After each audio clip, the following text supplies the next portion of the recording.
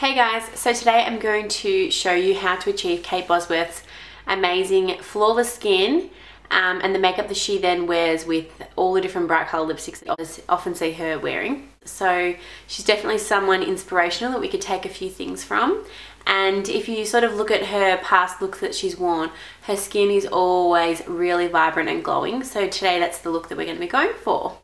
So to achieve that really beautiful glowy skin, we're going to start off with a moisturiser, just to moisturise the skin. I'm just using QV skin lotion today just as a moisturiser. It's just good for sensitive skin. Any moisturiser that you like you can use. So we're just going to work that on the skin. Strobe Creme from MAC. That's just going to give us a really beautiful sort of luminous glow sort of beneath our foundation. And the idea of moisturising before you apply your foundation is so that your skin doesn't suck the moisture from the foundation and leave it patchy. You can see the difference even just a little bit of moisturiser and a glowy illuminating strobe cream makes. Just going to use a bit of Fix Plus and spray it all over the face just to provide hydration and sort of build a really beautiful texture on the skin. It smells really good. So we're going to sort of start from the base and then work up or work out. If you need a lesson on how to colour correct for your own face and any skin problems that you have, then I'll link my colour correction tutorial below. I'm just using a Zoeva concealer buffer brush. I'm using my Graftobian correcting palette. I'm just taking the orange shade on my brush a tiny bit. I'm just putting it in there where it does get a bit blue. And I'm just blending that out in really light feathery strokes. So that's just corrected any blue tones that I have underneath my eyes there. I'm then going to take a little bit of the yellow mixed with this white highlight colour and then add in a bit of a highlight here. Kate always looks super healthy and glowing, and so we want to look just like her.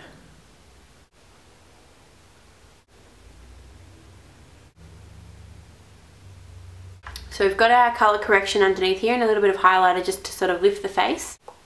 So this is the Dermablend Smooth Indulgence Foundation and I'm using the colour Wheat. This product is quite full coverage, so if that's what you're looking for, then this is definitely up your alley. Just taking a small amount onto the back of my hand. I'm then going to buff that over my face with my buffing brush. This one is from Crown Brushes. Now it's quite brown compared to me, but I do have a bit of tan on today, so it will work out. Using a buffing brush to apply this product will help us to ensure that it's not too heavy and that it's concealing all of our problem areas well, but it doesn't look cakey on the skin. This is a really nice full coverage foundation, which I don't usually wear full coverage, but today we're going for that really beautiful flawless skin that Kate Bosworth has. And for some people, we're not going to be able to achieve that without a full coverage, so it's up to you as to which foundation you use, but I do recommend trying to get your skin as flawless as possible. I'm then going to take a little bit of those highlighters as I took before, just a little bit to add a further highlight underneath the eye there. I've sort of rubbed it out a bit with my foundation, but that's okay. And this is just going to really lift the face. Kate doesn't go for a particularly contoured look, but she is really gifted with the skin and the bone structure that she already has. So this is a technique that we can use to attempt to recreate the look that she has naturally.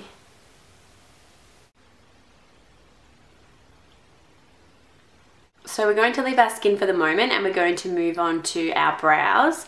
I've already groomed my brows today, but I'm just going to add in a bit more pencil just to redefine them. So for you at home, use whatever brow products you usually use. Today I'm using my MAC pencil in Spiked and I'm just going to reshape them a little bit. Although Kate doesn't have massive brows or really bushy brows, like she doesn't look like Cara Delevingne or anybody like that, but she still has brows and they provide a structure for her face. Regardless of the colour of your hair, you definitely need to have some brow structure. So don't be afraid. I will link my brow video below. So if you are a bit worried and you're not sure on how to do that, then I can take you step by step through my brow video.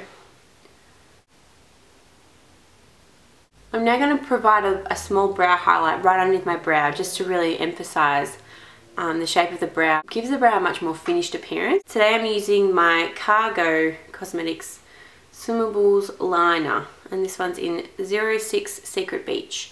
This is super soft and can be used obviously along the brow where I'm going to use it, or in the waterline, which is also where I'm going to use it today. So I'm just going to line under the brow and blend that out.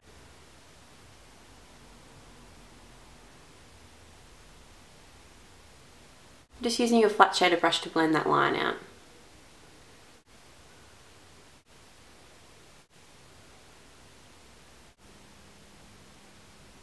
I'm now going to apply my soft ochre paint pot to my lids. I use this all the time, but I know it works, so that's why I use it. And today we're going for sort of a skin toned appearance, so this is a perfect shade for me. Some people will prefer Painterly Paint Pot, and there's so many other really beautiful primers out there for your lids, so whatever you have to use, go ahead. We're also going to take a tiny bit of that just on our lower lash line. Now, Kate doesn't usually wear a whole lot of eyeshadow if she's going for a bright lip, which is the look that we're doing today, but she will definitely go for a hardly noticeable small shading of light colour around her eyes, just to really give them a boost. As we know, she has two different coloured eyes, which is really beautiful, and so this technique draws your attention to her eyes even more, but it's not very noticeable, and if you didn't look closely you probably wouldn't even realise it's there. This is Nylon by MAC, so it's a really beautiful inner eye highlight, but we don't want it to be too stark. So this might mean for you at home mixing a couple of colours to get the right tone. I also have a little eyeshadow here. This one is called Mimosa by starsmakeuphaven.com. I bought a couple of these shadows ages ago, and this one turned out to be one of the good ones. It's always a gamble when you buy things online that you haven't really heard about. So just on my finger, I'm going to take Nylon. I'm just going to press it into my inner eye area just to highlight, and blend it out with your other finger if you have to. So that one is like the applicator and the other is the blending finger. Now, you can see how this side is sort of more lifted and bright, and this side isn't as much. So that's sort of the look that we're going for. And then I'm going to take a little bit of the Mimosa on the same finger and just blend it along the lash line. So that is the sort of healthy and dewy sort of look around the eye area that we're going for. I'm just going to take this light shadow. It has a tiny amount of luminosity to it. I'm just going to sweep it over the lid, and this is going to set our paint pot in place just so that it doesn't mix with our mascara and everything later. For people who don't have to worry about oily lids, that's fantastic, but I do, so we're sort of preventing our makeup from smudging. And this is sort of like a 217, but it's not from MAC. This is my Graftobian foundation in Hazelnut that I often use for a contour. It just gives us something really natural, and then on top of that we're going to add another layer of another product just to sort of add dimension. So I've just taken a tiny amount of that Graftobian Glamour cream on the back of my hand. It's ultra pigmented, as you can see, and that was just the tiniest drop. I'm just going to pick it up on my brush. This is the same brush I used earlier for doing my highlight under my eye area.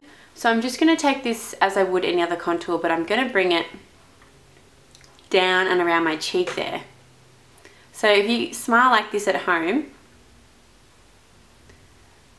you can see where your cheek comes in, and that is part of Kate Bosworth's beautiful cheek. So when she smiles, you can really see that beautiful cheek line. So today we're trying to get her cheeks, and each of us is going to be different. Some people probably already have her cheeks, whereas the rest of us may need to contour. I look a bit funny. And then just a little bit around the hairline. So I'm just going to take the same foundation brush that I used before and just blend that out. And really try and blend in that shape underneath the cheek there. So that when you smile, it really contours your cheek there. As you can see, I'm sort of using the side of my brush so that I'm not sort of bam, like that, and blending it into a massive strip. I'm trying to sort of keep it isolated to where it already was.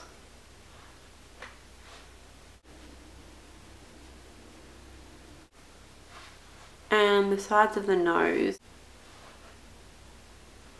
I'm now going to add a highlight with my champagne blush stick from Cargo. So I'm just going to take that on the tops of my cheekbones out here. And because I haven't sort of set my foundation with any powders yet, this foundation does seem to set on its own quite a lot, so it's not really too much of a stress. But if your foundation is quite sort of wet and then you then powder it, you want to apply this cream first. Just for blending purposes, it makes life a little bit easier. And I do notice that she really brings her highlighter down onto her cheeks to really emphasize how beautiful her cheeks are. And that's what her look is all about. Cheeks, beautiful eyes and brows, nothing too over the top, flawless skin. Just take a little bit down the center of the nose there, onto the lip. And also be careful with your highlighter over any patches of skin which are problem areas, for instance acne or dry patches or eczema or anything like that. Using your highlighter is going to draw attention to those areas. So if you find you do have pimples on your cheeks and things, try to sort of elevate it and keep it away from those problem spots. We're now going to set our foundation. Today I'm using Mineralize Skinfinish Natural in Light.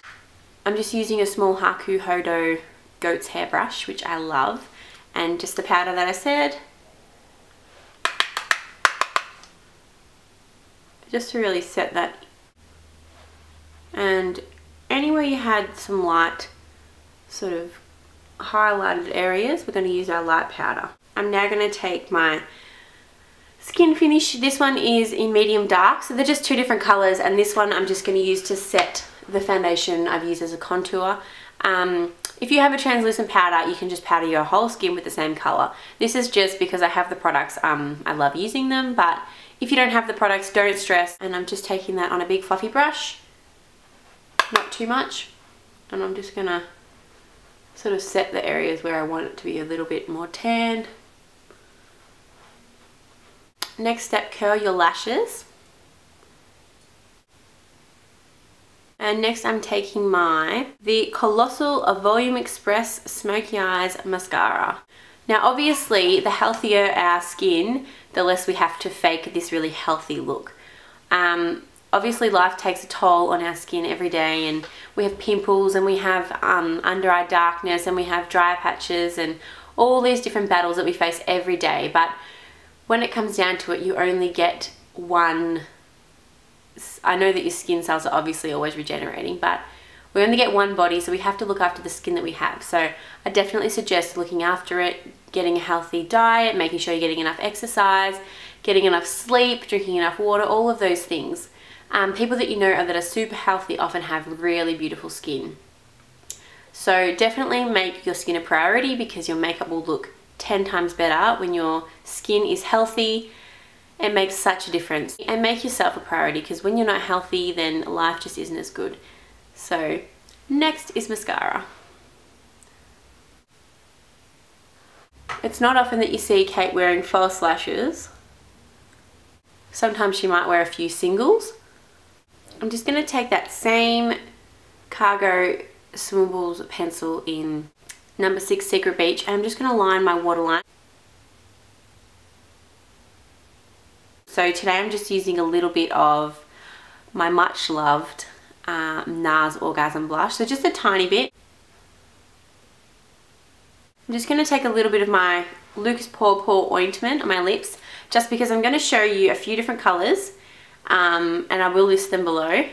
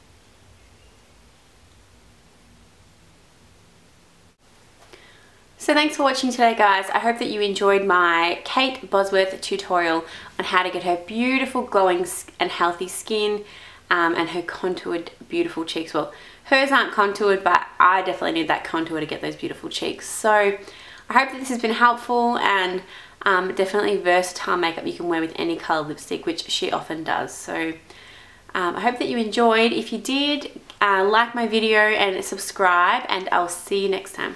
Bye!